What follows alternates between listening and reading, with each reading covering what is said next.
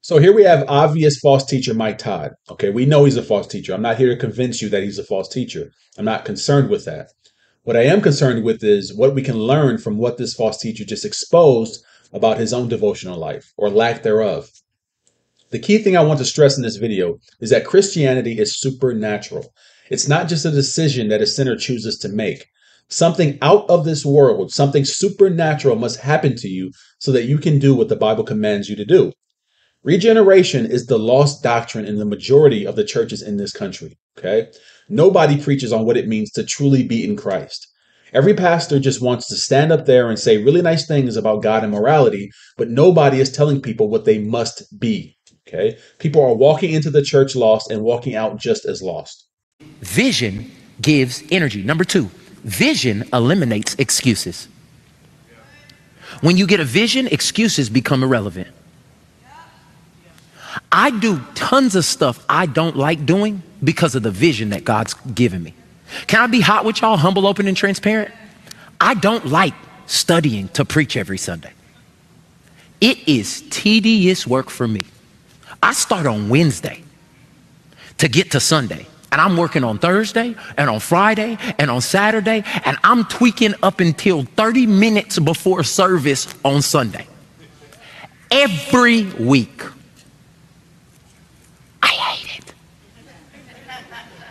But I will do it for the rest of my life. Why? Because of the vision God has given me. I don't have an excuse when God gives me vision. And this is why your excuses are louder than your production. It's because you don't have a vision. But let's eliminate excuses by doing what? Getting a vision.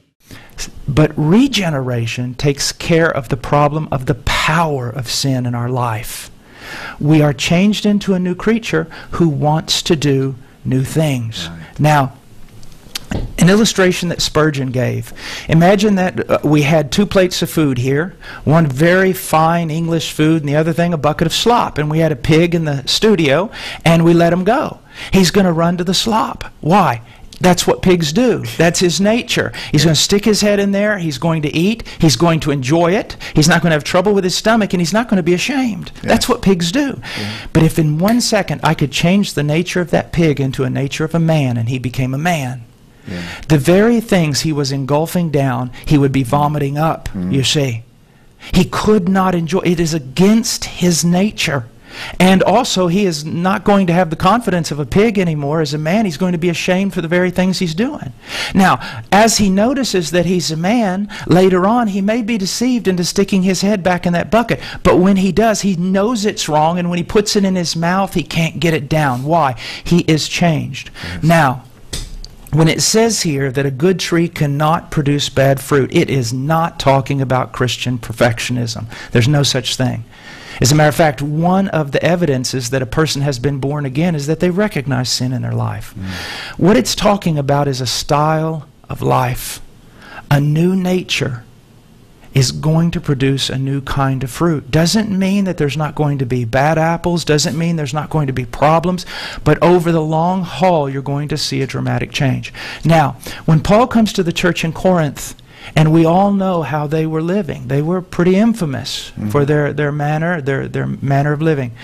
Paul doesn't come to them and say, you know, you're acting really bad. Let's talk about the time you made your decision for Christ. That's not what he says. Yeah. He says this, test yourselves, examine yourselves to see if you're in the faith. Now, the great question always in the Christian faith is one of authority. What is our standard? Is it my emotions? Is it my experience? We all know that orthodoxy demands that we say the canon, the scriptures. That is the standard by which I must compare my life to have a biblical assurance. Fortunately, in God's wisdom, he gave us a book. It's 1 John. And in 1 John chapter 5, this is what the apostle writes. These things I have written to you who believe in the name of the Son of God, so that you may know that you have eternal life. John, J.C. Ryle has a great work on this. Others do. John MacArthur. But John takes the epistle, and what he's doing is he's giving us a series of tests. And by comparing our lives to these tests, we can determine, or at least to a greater degree have a biblical assurance by the power of the Holy Spirit that God is definitely